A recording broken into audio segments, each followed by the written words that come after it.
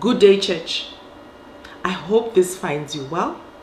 Today is a good day. This is the day that the Lord has made. We will rejoice and be glad in it. Today is an exciting day as we announce that church will definitely be on this Sunday, the 4th of October at the Waterfalls District Hall. We're all encouraged to be there by 9:30. Don't forget your mask, no entry. And also we'll be subjecting everybody to temperature check at the door and consistent and constant hand sanitization. This is in line with government regulations and World Health Organization regulations. And we as a church are definitely going to follow that. We're encouraged as the saints that as Hebrews 10:25 has always encouraged us to meet and never to give up the gathering of the saints as some are in the habit of doing. So we are excited and we definitely want to see you all there. So this morning, we just want to encourage each other from the Word of God. And I'll read from James chapter 4. And I'll start from verse 4 from the NIV. You adulterous people, don't you know that friendship with the world means enmity against God?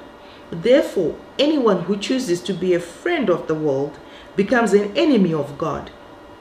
Or do you think Scripture says without reason that He jealously longs for the Spirit He has caused to dwell in us? But He gives us more grace. That is why Scripture says, God opposes the proud, but gives grace to the humble. Submit yourselves then to God, resist the devil, and he will flee from you. Come near to God, and he will come near to you. Wash your hands, you sinners, and purify your hearts, you double-minded. Grieve, mourn, and wail. Change your laughter to mourning and your joy to gloom.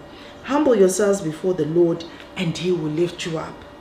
I'm very encouraged that, even as we draw near to God, He will draw near to us. And even as church is opening, God is really desiring that we meet together as a body, that none is lesser or more than the other. We need each other. And even as we are meeting, we need to come. What posture are we coming as a church? Are we coming with a posture of worship towards God? What is our attitude? Even as we read there that God is a jealous God. As humans, God doesn't, jealousy is a bad habit, but to God, it is a good, posture, because God is a jealous God. We read about that in Exodus, that God is a jealous God. He desires that we only worship Him. And even as we are coming together, we need to come with that attitude that God is the most important thing.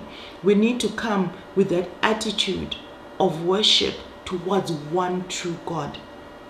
When we read in the Old Testament and we read how the Israelites would carve bulls and worship them, and that was termed idolatry. And we can look at that and frown upon it as to say, what were they thinking? But even today, there are certain things that we have carved out in our lives that we have placed much more importance than our relationship with God. It could be money. It could be certain relationships in our lives. It could be anything, our jobs. But God is calling us back to Him. We need to draw nigh unto Him that He may draw near to us. So this morning, I just want to encourage us as a church that we need to draw closer to God and give Him the worship that He desires, to worship Him, the one true God. Amen.